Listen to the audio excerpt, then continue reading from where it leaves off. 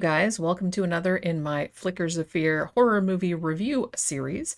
Today we're going to be talking about one which I've mentioned before on a couple of our past live streams because I'd been wanting to see this for a long time. If you remember a while back, I think it was on one of our matinee shows, we had covered a 2020 movie called Possessor, which was directed by Brandon Cronenberg, son of David Cronenberg, obviously.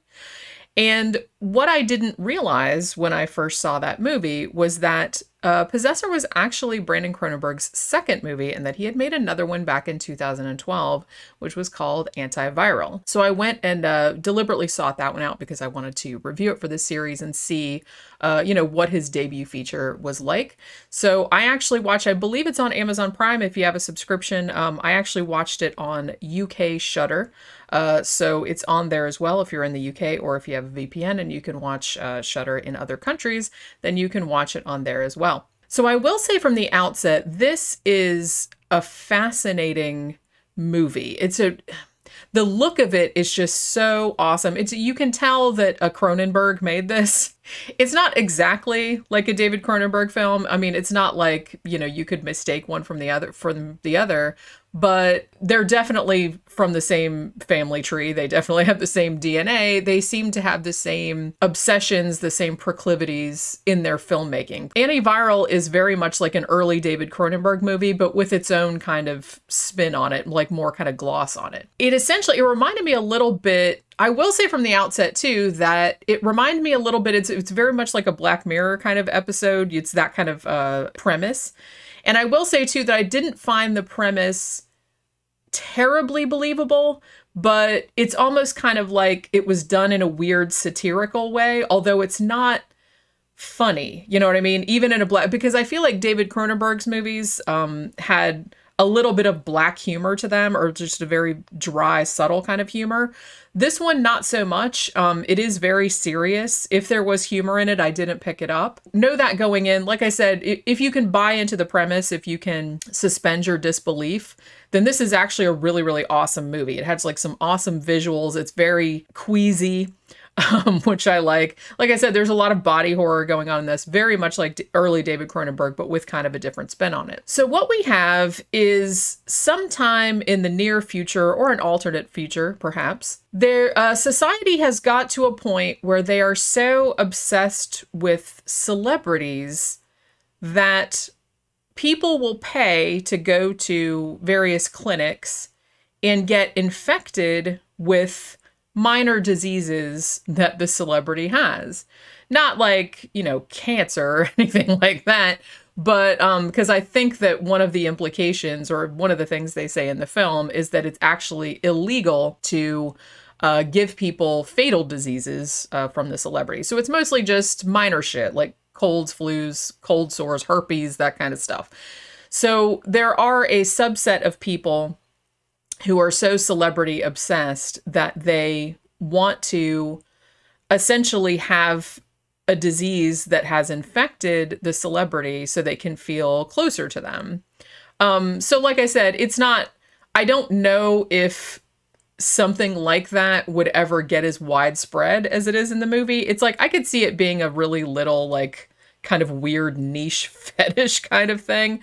But the kind of thing where it's portrayed in the movie where everybody knows about it, that you can pay. And there's also another kind of side thing too of meat markets who take cells from celebrities and essentially grow steaks from them. So you can kind of eat the flesh of the celebrity that you want. It's just kind of comes in these like beige slabs or whatever. So this is kind of where you're coming from. So we're following, our protagonist is a guy named Sid Marsh, and he's played by Caleb Landry Jones. And he works for one of these clinics that injects people with celebrity diseases called the Lucas Clinic. Now, what he's been doing, I guess he's kind of one of their top salespeople, because they show him, at the job, and like people come in and he's trying to like, sell them on upsell them on various things. And it's like, these are, all the diseases that we have that belong to this person and that person. Interestingly, which I thought was like kind of an interesting commentary, was that a lot of the celebrities that they talk about, in particular, Hanna, who is kind of like supposedly like the most famous woman in the world, or at least in this part of the world. And she has an exclusive contract with the Lucas Clinic. So only they're allowed to sell her diseases to the public. That none of these celebrities, they never specify what they're famous for, which I thought was really kind of interesting. So it's almost kind of like, even though, like I said, the premise isn't hugely believable, but you can say, like, even particularly nowadays with people that are like Instagram influencers and shit like that, or even going back a few years with people that were just kind of like famous for being famous, like they didn't, they weren't singers or anything like that, or movie stars. So it's kind of that kind of thing. They just leave it vague as to what these people are famous for. They're just famous because they're famous. And I think there's even a line to that effect in the movie where he just says, well, everyone who's famous deserves to be famous because they're famous. And, they're talking too about, the celebrity culture, you can decry it all you want, but it's a participatory culture in that, these people wouldn't be famous if people didn't give a shit about them and what they were doing and made them famous, essentially. So it's kind of a little bit that. It's like I said, it's a little on the nose. It's not subtle like in its messaging or anything, but that said, it's still a really, really good movie. So Sid Marsh, he works at this clinic. Now, not only is he one of their top salespeople, he also has a little sideline business selling some shit on the black market. Now, obviously, anytime there's a lucrative trade like this in celebrity diseases, there's always going to be a black market. And particularly, there's a lot of black market kind of shit with Hanna Geist, because she will only let people from the Lucas Clinic, sell her diseases. So, other people want them, they can get them cheaper in the black market or whatever. So what he's taken to doing is that he has, at some point in the past, has stolen this sort of console from his workplace.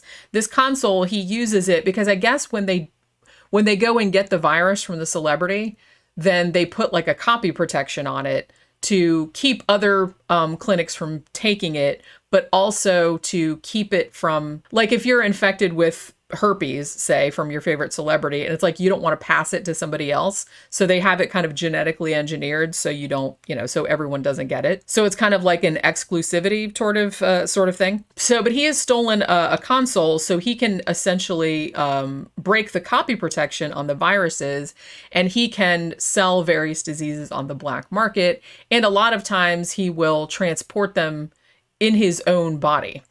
So what he ends up doing is that there's another dude that works at the Lucas Clinic, and his name is Derek. And he, I guess, has been doing the same thing, like with the black market viruses and everything. And he gets caught, so he gets arrested. So that leads to Sid being sent to collect the latest virus that Hanna Geist, the most famous woman in the world, has contracted. Now, so he goes, and as he usually does, he collects the virus for his employer, just like he normally would, but he also injects himself with it so he can smuggle it out. Problem being that this particular virus is fatal. So at some point, Hanna Geist dies, and he is left to, deal with the fact that he now has a fatal and quite horrible disease. And he's kind of trying to get rid of it. That's because, and it turns out later, like, I don't want to spoil too much about it, but it turns out later that it was like engineered. He can't break the copy protection on it. It breaks his console. So he has to kind of go down into these black market connections to try to find parts for the console so he can try and fix it or try to find a cure or something like that. So now, as I said, if you're really, really into early David Cronenberg, like really squicky, queasy, like body horror kind of shit, then this is probably going to be your jam, because it's very, very much like that. I will say that if you do not like people being injected with needles, this is definitely not the movie for you, because there's a lot of that going on. And I mean, it's usually shown in like loving close up. There's one scene near the end where somebody inserts a hypodermic needle into someone's gums, like, kind of sticking it out of their mouth. So it's not super, I don't want to say it's not gory. It is gory, but it's not super over the top with the gore, but the gore that's there is real well done. It's really like skin crawling. Another thing that's really cool about it, I mean, the production design is gorgeous. This is a beautiful looking movie. Like I said, if you saw Possessor, that is also a beautiful looking movie.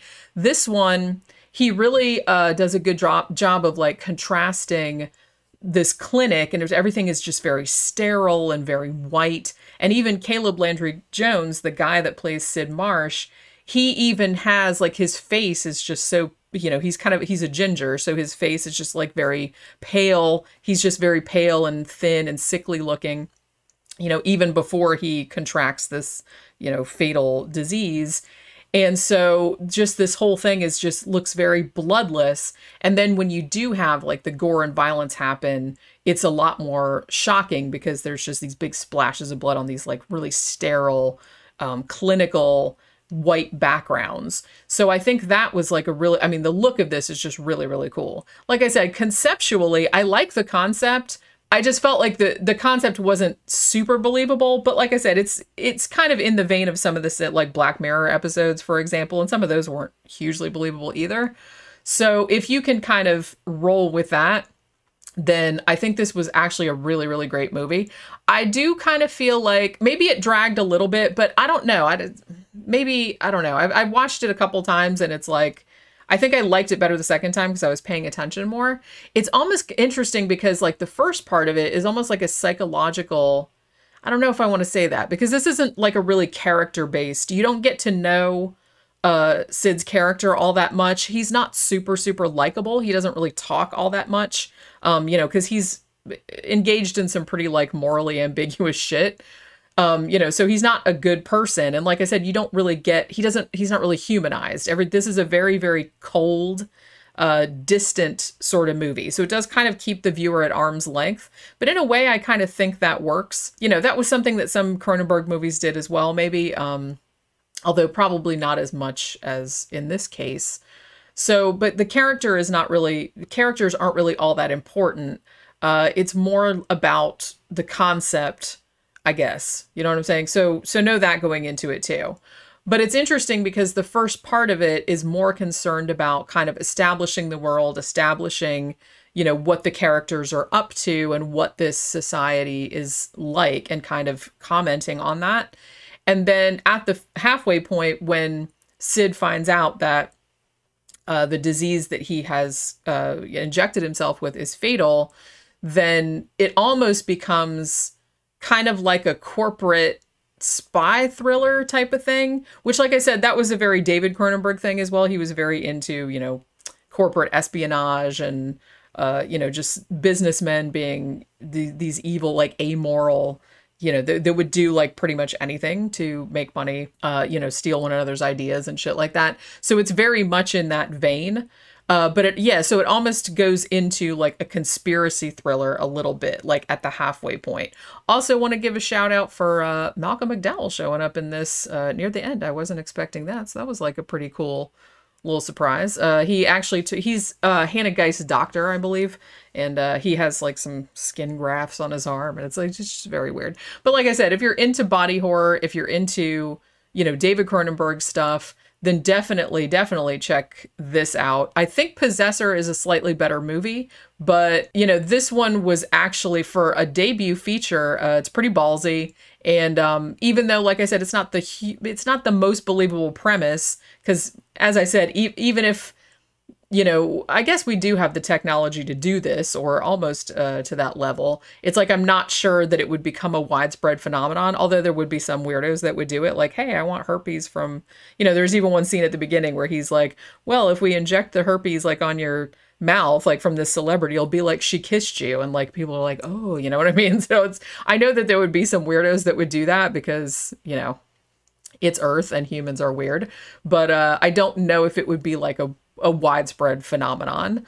But that said, I don't know. This was a really, really cool flick. Like I said, I think Possessor was slightly better and it explores some of the same themes, but this one is much, much more body horror, like much more visceral body horror, in the sense that, you know, it's concerned with the intimacy of sharing a disease with someone. And I think Brandon Cronenberg even said that that's kind of where he got the idea from at first, because like he got this flu and he was sort of thinking about how strange it was that, you know, there was something there from another body that had passed to your body. And it was like, you know, the physicality of it kind of fascinated him. And then he said that he saw, I think it was Sarah Michelle Gellar, like on a late show, like I think it was Jimmy Kimmel, and she said something about like, oh, I have a cold, and if I sneezed, I would infect the whole audience. And like a bunch of people in the audience cheered, like, woohoo, we want Sarah Michelle Gellar's cold. So that's kind of where the strain of the idea came from. It's like, yeah, there would be some weirdos that would deliberately infect themselves with like colds from celebrities just so they could feel closer to them in like some fucked up way. But yeah, so maybe it's more believable than I'm giving it credit for. But yeah, it's like I said, I believe it's on Amazon Prime in the US. In the UK, it's on Shudder, or at least it was as of this recording. So if you're into Cronenberg at all, if you want to see some, you know, queasy ass body horror and needle injections and skin grafts and all kind of crazy shit like that, then definitely check it out. It's a real good one. And that'll do it for this Flickers of Fear. I will see you guys on the next one. Bye.